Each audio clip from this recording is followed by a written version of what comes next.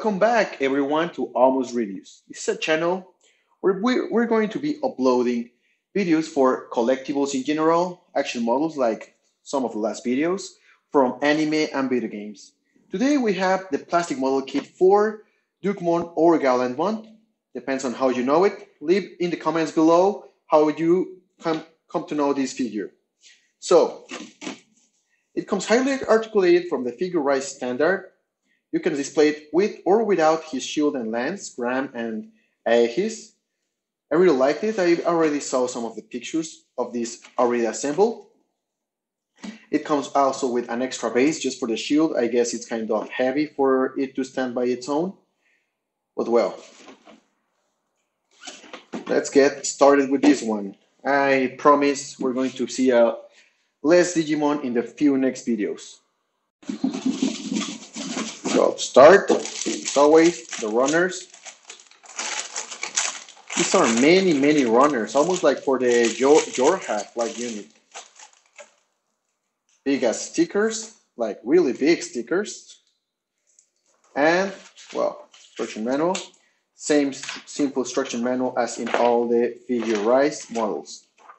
Well, let's get this over with and assemble this figure.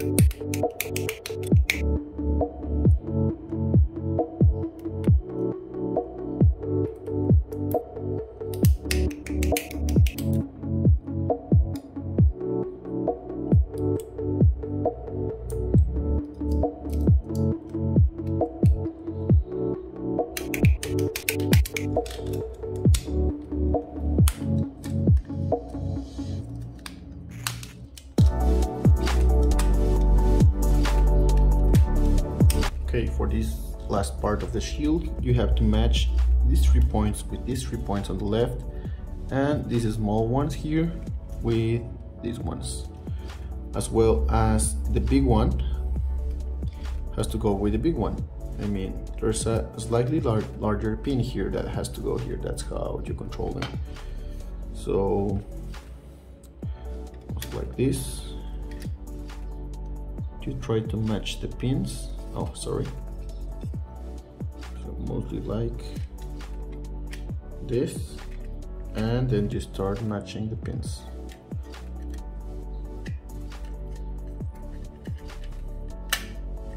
And there we go.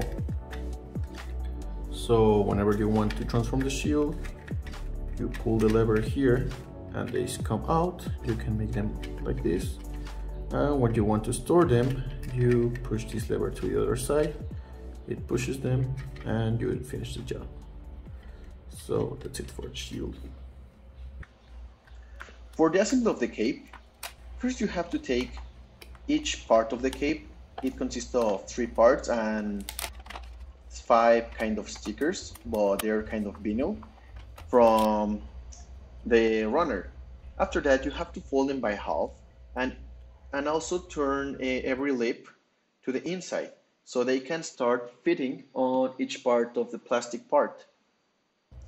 It's kind of tricky to do it at first. That's why I'm just showing how to assemble one or two.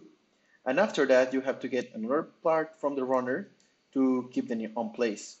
Once on place, they're not moving. Once you get both parts like a sandwich, and that's it.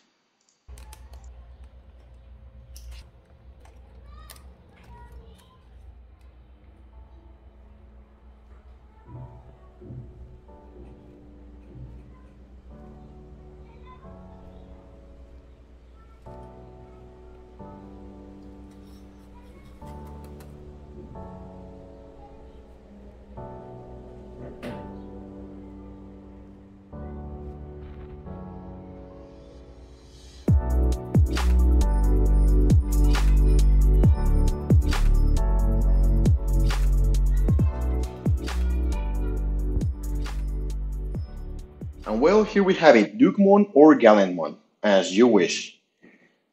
Well, what I'm about to say, it is my second favorite after Wargreymon in the figure Rise standard. I love the articulations, I love its sturdiness. It can hold the shield in position with no problem. The stand is just to avoid the figure from leaning to the front. But well, articulation in the arms, it's for the shoulders, it's very limited. But we have two 360s in a ball joint and here in the arm, as well as in the elbow. In the waist, we have a 360. Very good articulation here for the legs. We have a double joint, so we can get really good bends there. This figure comes with no stand, but for the figure, just for the shield. But you can use any Figma stand. I just tried it. You're going to see in the photos. So I really hope they continue with this trend in the line, because I don't think so, because Bandai needs to sell their own stands. But if you have got a Figma stand, go for it. I really like the details on the shield. Here we have some digicode.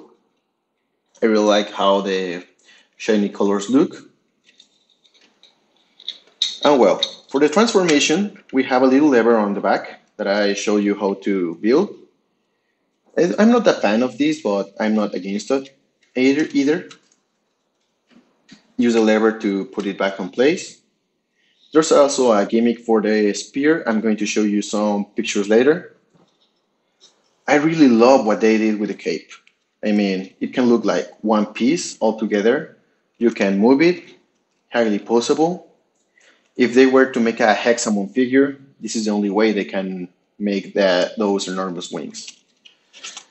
This is what I was telling you about the legs. Really good bending. The head, it just can give a complete 360, but it's good. The arm is already good. So I tell you, it can hold the shield no problem without the stand. You just need to be careful with the lean forward.